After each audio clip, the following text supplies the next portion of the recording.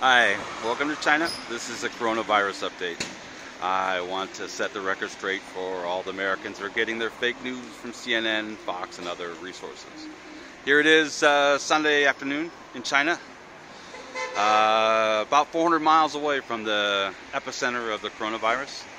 And you can see people aren't wearing masks. Just common sense. This is a flu virus. Well, it's not fair to say it's a flu virus because flu is influenza. This is a coronavirus, but it's a mild upper respiratory illness. Symptoms range from mild cold all the way up to pneumonia. Typically pneumonia are the patients with low immune systems, the young, very young, and the very old. To put this in perspective, more people die in gunshot wounds. More people die from infections they catch in hospitals in the U.S. More people die from flu in the U.S. than have died from the coronavirus globally. So let's take a look at some facts, and we're going to go shopping here in a bit. Behind me is a grocery store, and we'll give some lessons on how to not get the flu this season, not get the coronavirus this season. Once again, I'm 400 miles from the epicenter. You see people aren't really all wearing masks like you hear on the news. The coronavirus is spread through moisture droplets, which means that you gotta be careful of people sneezing and coughing, because that's the way that the airborne coronavirus can get you. Otherwise, the coronavirus, you get it from touching things that have the coronavirus on it, and then touching your eyes or your mouth or your nose. So we're going to go in here in just a bit, but let's go over some statistics and facts. The biggest flu epidemic, of course, was the Spanish flu back in 1918. That's before we had any antibiotics. And although antibiotics don't work on viruses, viruses cause infections in your body when they lower the immune system. So that's why antibiotics are so important as part of the battle against viruses, and part of the treatment you'll get in the hospital.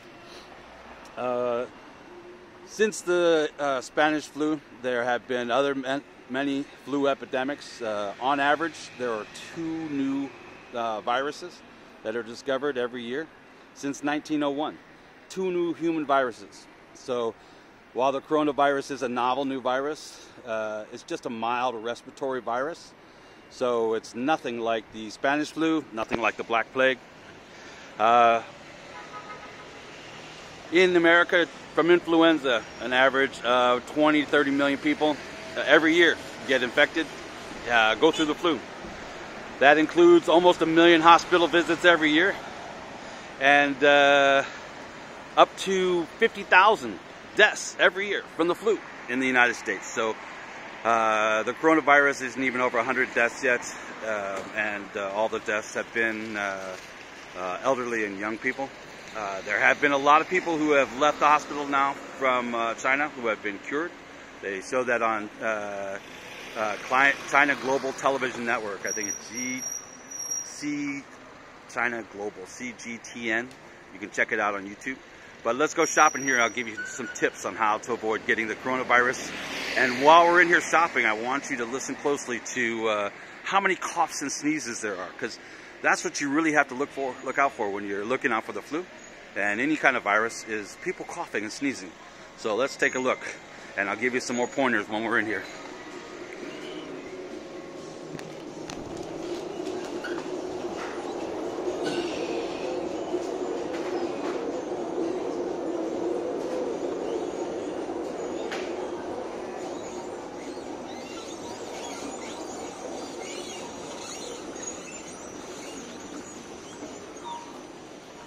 The workers all put on masks as part of their boss's requirements. I'm sure the boss doesn't want any sick time.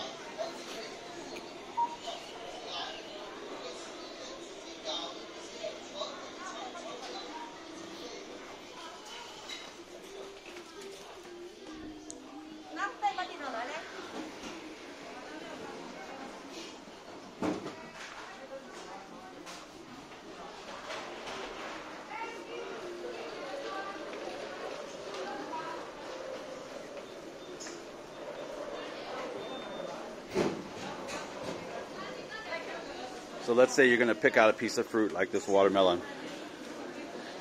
The coronavirus can last for 5 days on this watermelon. So when I pick it up, there might be some virus on here.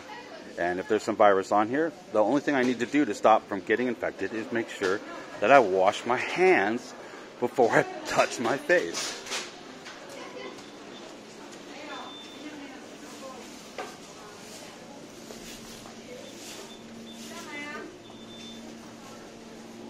Pick up some fruit here. Yeah, I want some hamigua. No.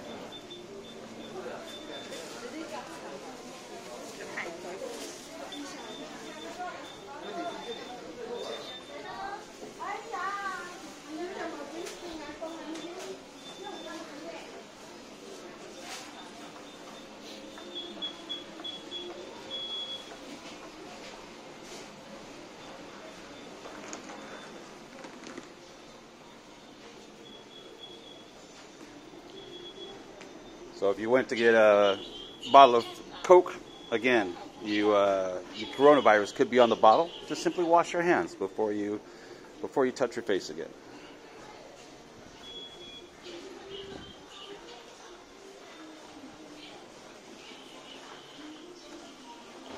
Just in case you're wondering, Budweiser sells here for about a $1 a piece for a tall boy. Less than $1.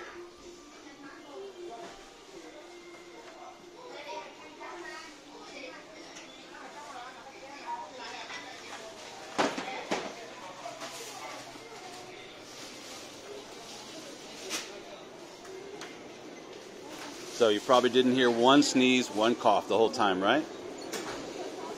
So when you're fearful about going outside, think about that.